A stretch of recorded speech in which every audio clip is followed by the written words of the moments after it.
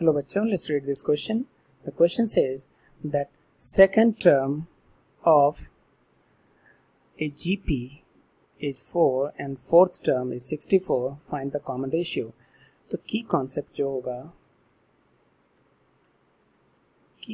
जो होगा कि second term that is nth term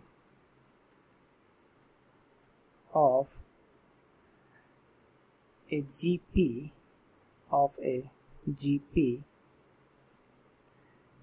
is Tn equal to a r raised to the power n minus 1, जहाँ पे a है first term and r है common ratio और n है नंबर ऑफ टर्म्स। तो इसी को लेके हम लोग आगे बढ़ते हैं। बोला हुआ है second term is 4, that means T2 equal to 4।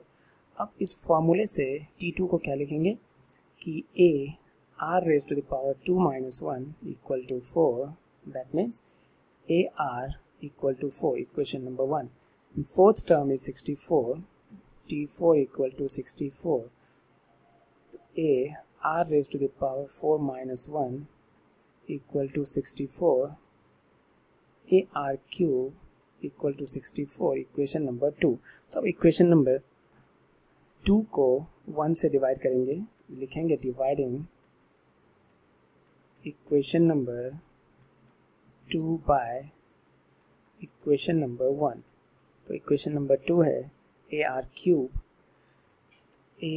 cube divided by ar equal to 64 by 4.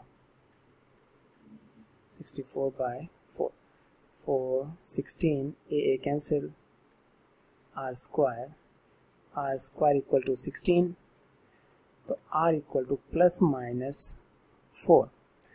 So question, the second term of a GP is 4 and fourth term is 64. Find its common ratio. तो common ratio हो जाएगा r equal to either minus 4 or r equal to 4.